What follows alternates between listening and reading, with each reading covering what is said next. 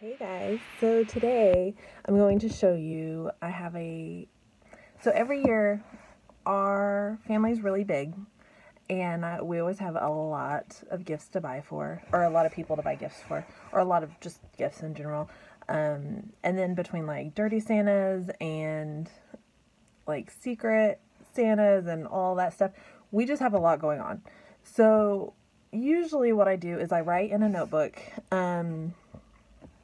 I make like a grid just with a pen in a notebook and have little check boxes so that I can write who it's for, what the gift is, and then check off I've bought the gift, I've wrapped the gift, I've gifted the gift. So I keep everything straight. I don't lose any gifts. I've lost gifts before. It's not good.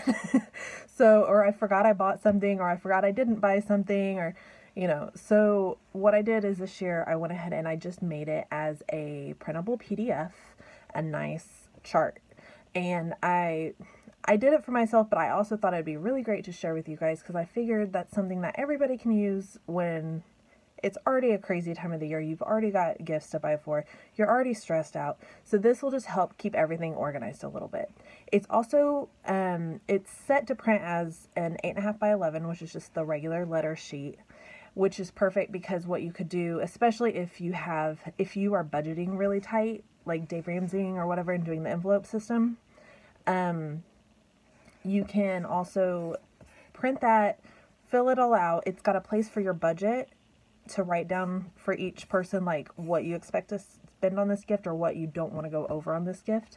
And then a space that you can go in and write what you did spend so that if you need to adjust it or whatever at the end, you'll know what was actually spent and all that. So, but it'll be really great having it the 8.5 by 11 because once you fill out your sheet, you can tri-fold it down to fit in a legal envelope size and then store it in there with all your cash or gift cards or whatever, however you spend your money for gifts at Christmas.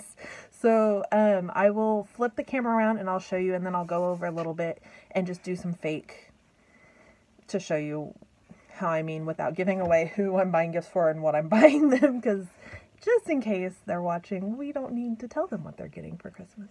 So anyways, I'm going to flip you around or flip you down so that you can watch. So hold on. Okay, I am back. And so this is the sheet. This is what I usually just do it in a notebook. This is just going to be a little more organized, and then I can fold it up and keep it in my purse or whatever. So what I do is it's got a, sorry, my pen's not working. It's got a place to write the person, the gift, the store. So then if you have 5 people that have gifts at Walmart, you can go in one trip instead of going every single time. Sorry, my daughter's wanting in the room. Hold on. Okay, back. Sorry. My daughter's just a little overly attached right now, and the door was closed, so she was kind of freaking out. Anyway, so you have your person, your gift, your store, and then I have bought, so you can mark off if it's been purchased, wrapped, you can mark that off, gifted, and then budget and paid. And you don't, if you're not budgeting, you don't have to do that. I mean, and if you're setting a budget but you don't need to know how much it costs in the end, that's fine too. Whatever. Do with it what you will. On mine as well, sometimes I'll do a lot of handmade gifts, so I'll also do another column for made, and then I can check off if it's been made, like the supplies have been bought, it's been made, it's been wrapped, it's been gifted, it's been whatever. So we'll go in, we'll say Sally, and these are not real, these are fake, and I'm gonna buy a doll at Walmart. And then I don't want to spend more than $30. So you can go through and just write, Dan, he needs a wallet, Amazon, and maybe you say wallet and gift card. Who knows? Just whatever. And then you can do, okay, I bought this and I wrapped it. It's not been gifted. We're doing it on the 25th. So you could even go in and write on the 25th. And then you also keep track of when you need them bought by. So like we have Dirty Santa. And then if we have a lot of Dirty Santa, so I'll do Dirty Santa and then in parentheses write like Sally. I already used Sally. It's fine. You can write Starbucks gift card.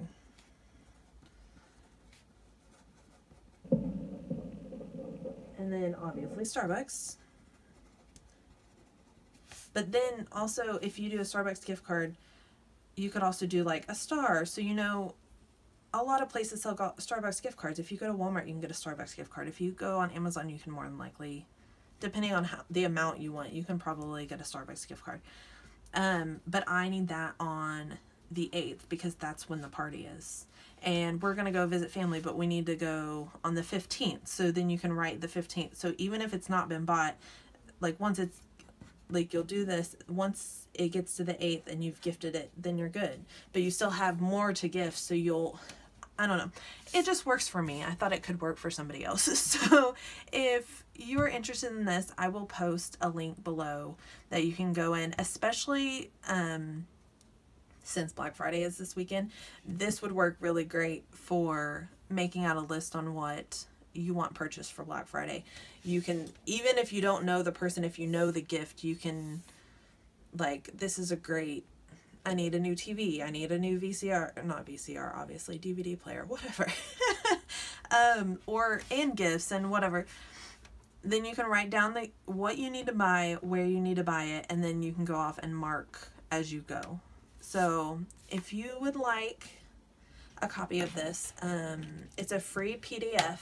It's there's a link below. You don't have to sign up for anything. You don't have to do anything. It is literally, you click it and download it, and that's it. It's from it's loaded up on Dropbox, so it's just easy to get to and all that, and it's a direct link just to this PDF. And then you just download it and you can print it as many times as you want. So if you need a bunch, if you need more spaces than this, or if you needed to write like my husband's Phil, and you say a DVD, a book, and you need like a bunch of things for him, you don't have to write his name. You could just say like Phil is all of these things, and then, or you could like do the whole thing. Anyways, sorry, I'm getting distracted. Anyways, if you would like one of these, link is below. And then if you like this video, if you want more things like this, please hit like or leave a comment. If you have any questions whatsoever, leave a comment. I'm always happy to answer or to help you out or anything. So thank you guys so much for watching. Oh, and if you liked this video or if you like my scrapbook videos, anything like that, please hit subscribe, and then you can always get more videos. So thank you guys for watching, and y'all have a good day. Bye.